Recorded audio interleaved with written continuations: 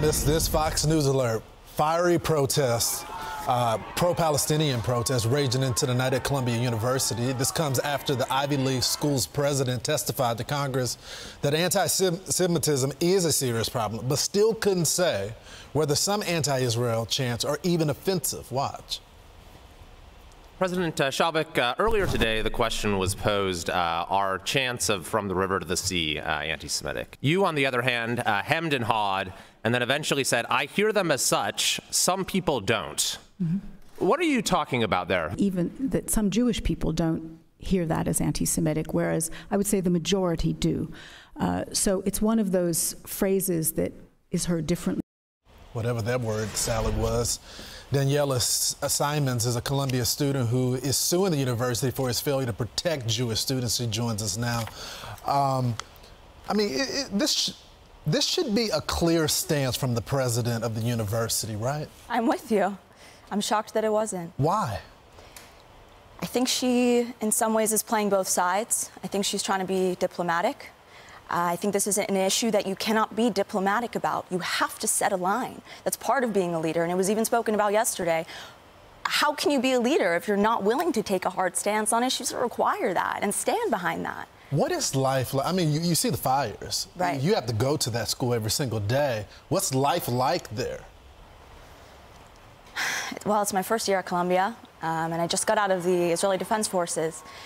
So it's deeply disturbing for me, not only as a Jewish student, but someone who's deeply intertwined with Israel and who has friends in the military still on active duty. There's really no words to describe it. I wake up in the morning and I have to ask myself if this is real. I can't believe this is where I'm at.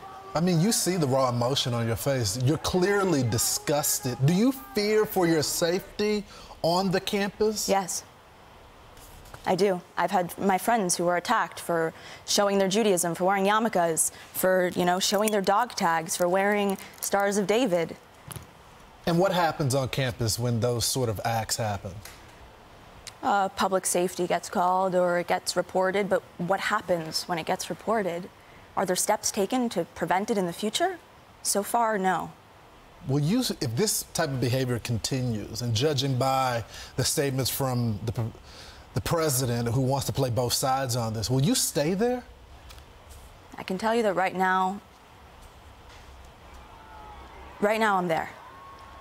I can't tell you what I'm going to be. Why is it important for you to be there right now? It's important for me to be there right now because my people are in the military. My friends, my family, they're fighting a war, truly.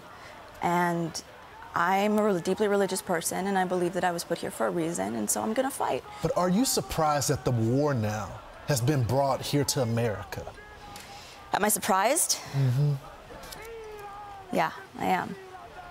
I'd hoped that we would do better. Mm-hmm. Especially at an institution like Columbia, right? Like, that's why I applied. I was so excited. These bright students, brilliant minds, we're going to lead the future generation. Really? These are the leaders of the future? I'm scared. If these are the leaders of the future generation, help. Wake up, America. Where are we? Really? What is your message to our leaders? Because it seems like they want to coddle the protesters. They want to play both sides of this argument. Right. I think that a lot of their lack of clear-cut condemnation comes from academic freedom and free speech, and they haven't yet drawn the line between free speech and hate speech and said, yeah, certain things aren't okay, and the reason why is X, Y, Z. They haven't done that, and that's scary. How am I supposed to respect leadership that can't do the ABCs in upholding their own university values? How am I supposed to learn from these professors when they can't say, no, it's not okay for you to make your classmates feel unsafe? That's how I feel. Do you feel protected? No, I don't. I don't. Thank you so much for talking with us this morning. Thank you so much. For you guys. I'm Steve Ducey. I'm Brian Kilmeade. And I'm Ainsley Earhart. And click here to subscribe to the Fox News YouTube page to catch our hottest interviews and most compelling analysis.